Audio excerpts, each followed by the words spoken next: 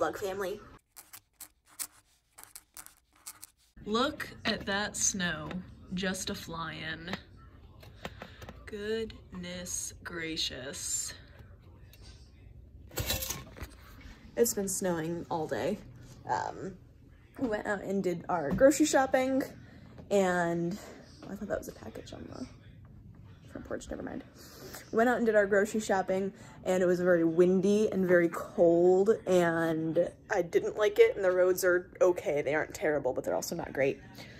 So yeah, according to the weather, Dan's also listening to a football podcast, so that's what you hear in the background. But according to the weather people, we're supposed to get 5 inches, which they also said it was supposed to stop by 2, which is in like 15 minutes, and I spat all over.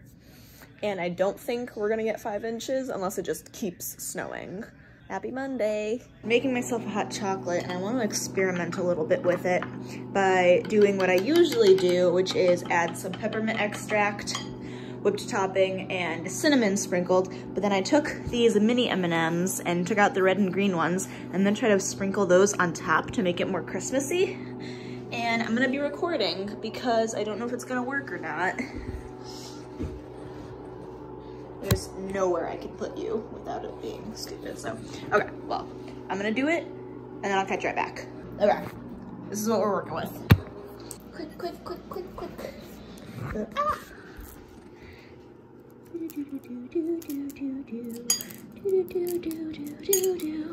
Oh my gosh, it's so cute. It's so cute. I love it so much. It's so cute. I just spent the last 4 hours doing this. I did not realize it was gonna take me that long.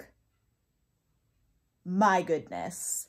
I've had the idea to do this for a long time. Basically, what I did, if you didn't figure it out by that very brief little view that I gave you, what I did was I made little dividers for every single book of the Bible in order. So it starts at Genesis, and you go all the way over, there's 7 little tabs, and then it repeats again, and it just keeps going.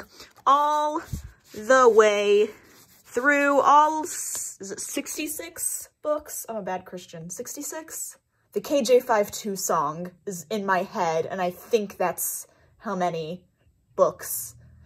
Anyway, all the way to Revelation, and then I have a little section right there that's miscellaneous, and then I have 3 extra. The reasoning behind doing this is, for the longest time, I have wanted a place that I can keep all of my notes from different services that I've gone to, Sunday morning, Wednesday night, Sunday night, whatever services I'm going to, and I've wanted a place that I can keep them all organized by book of the Bible. So if I'm studying in, let's say in my own devotions, I'm in Exodus, and I get to a part that I don't fully understand, and I'm like, I know I've had trouble with this for a long time, I can come to this and flip right to Exodus and open it up and see, which I don't have any notes there yet because I just started doing this, and see if there's any sermons that I've gone to in the past that have touched on Exodus. Or if Dan is wanting to do some sort of in-depth study of a specific book, that this could also be a resource for him to be like, okay, I'm doing an in-depth study of 1 Corinthians, which he actually is right now for a Bible study. So if we had at any point since I started doing this gone and listened to a sermon that was preached from the book of 1 Corinthians, we would have all the notes on them and everything. We would have it in here so he could just flip over to the 1 Corinthians and pull out all of these notes and see what other pastors are talking about, how they're interpreting things, see if he agrees with it, see if he doesn't, all of that sort of fun stuff.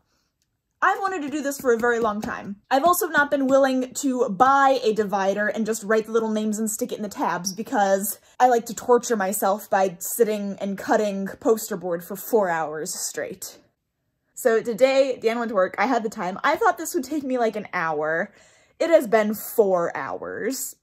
I've sat here for 4 hours. I just keep repeating it because I cannot believe it took me that long. Now I have it, and the whole point of having the miscellaneous section there at the end is because some sermon series and some certain messages are on a concept or like grace or faith, and there isn't any one specific passage that's sort of that's like the main framework of this sermon. So like they refer to different passages throughout the Bible, but there's no like one he's like that like the pastor is specifically referring to for that sermon.